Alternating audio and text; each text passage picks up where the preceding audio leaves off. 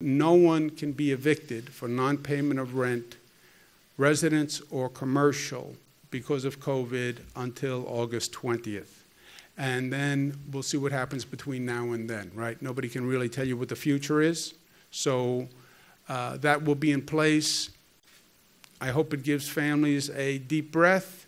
Nothing can happen until August 20th, and then we'll figure out between now and August 20th what the situation is. We're going to take additional steps of banning any late payment fees because a person couldn't pay the rent during this period of time. Also allowing people to use the security deposit as a payment, and they can repay it over a prolonged period of time. The worst number every day is the number of deaths, 231, and you can see how slow that has come down and how painfully high it still is.